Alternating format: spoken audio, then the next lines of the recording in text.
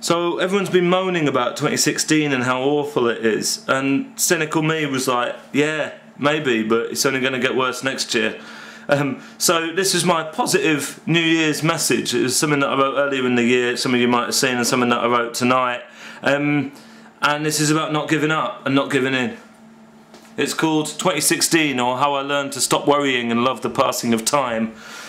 As bitter autumn winds rip orange leaves from the trees, I look to my friends and what's left of their dreams. We started kind-hearted, passed through cynical schemes, and some of us departed when we were barely past our teens. They said we'd never amount to nothing, as gaps between the woodland trees let little rays of sun in. I felt like Christ, at least we survived, ain't that something? There were times back there when that seemed unlikely. On the go like roadrunner, but failing painfully like Wiley. Walking home alone, trying to make nice strangers fight me. When yet again, fate spat in my eye just to spite me. Now I've been all over this island, somehow grown with the gross and the violence. Done my time with the dope and the night slicing sirens.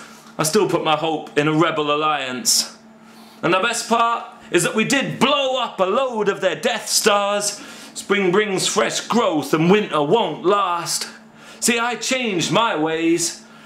I try to find beauty in every one of the calendar's days. There's something to love in all seasons, from falling leaves to fields of snow and flowers in bloom, or just people to believe in. Sometimes we gotta find our strength from fighting our demons. When they colonize common sense, that makes us heathen. The cries of cops on sight might keep us awake all night, but they can't keep us from dreaming.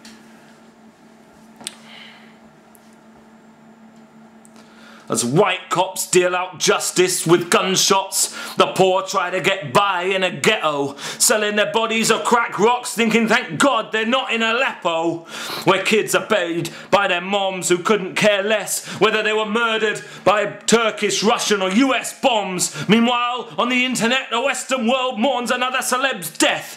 Fed up with the inventive festive, I might regret this, but I scream into the night, get some effing perspective! And then I drink another beer for breakfast. In Wetherspoons, the kids are singing Christmas songs. Moonrise on a day of rest, but I'm restless. Another year over and gone. Seems every one of us is depressive. Massacres happen and then we forget or get out of our heads, cause no one can cope with reality. Fact is we ain't seen nothing yet. It's time for some backbone and some gravity. Let's get back down to earth as we celebrate another new year. No illusions now. It's gonna be bloody hard work. Well, fucking hell, that's why we're here. So tonight, drink your beer and sing. But tomorrow, the battle begins, same as it ever was. Peasants against kings. No one ever said it wouldn't be tricky. Take 2016 on the chin. Drink your whiskey. We've got a world to win. Who's with me? See you next year.